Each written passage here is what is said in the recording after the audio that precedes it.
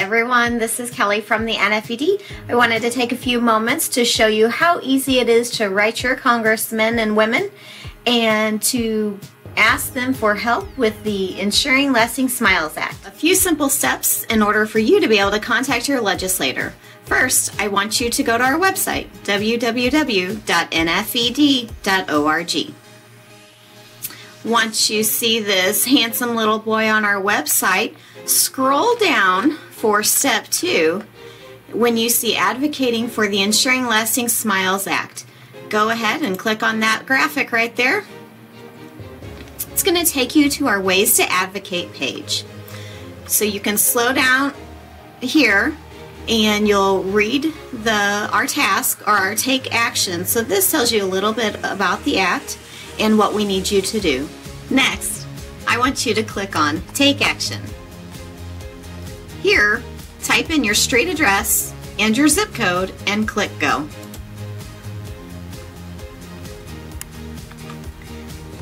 Next, you'll see a screen, this screen here, that talks about our action, and then it gives you options where you can send a message, use Twitter, use Facebook, or make a phone call. On the left-hand side of your screen, I want you to populate your contact information. You can put in your first name, your last name, your email address, and your telephone number. Your address is going to be in there already. You can select to change your address if you need to at this step.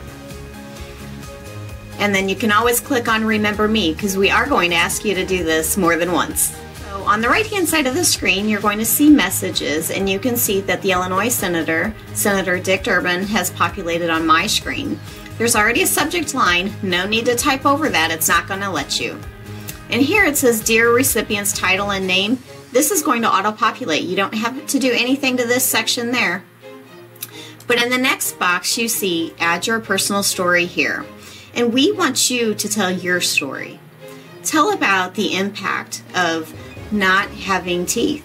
Tell about the impact of the cost of your dental care and what that means to your family to have that dental care covered by your medical insurance. And we've written the rest of the letter for you, so there's no changes to make there. It's simple information that explains the ectodermal dysplasias and asking the senator to join Senators Tammy Baldwin and Joni Ernst in co-sponsoring the Ensuring Lasting Smiles Act. And then down here where it says your full name, your name will auto-populate there.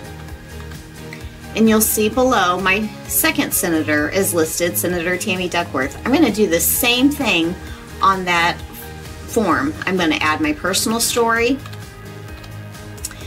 and then further on you'll see your representatives. So there's the representative for this area, and again I'm going to add my own personal story, and I can even copy and paste it from the sections above.